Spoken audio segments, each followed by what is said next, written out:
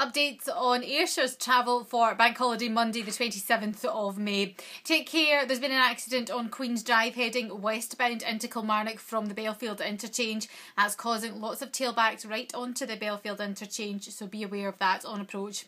A77 through Maybole, there's a convoy system in use.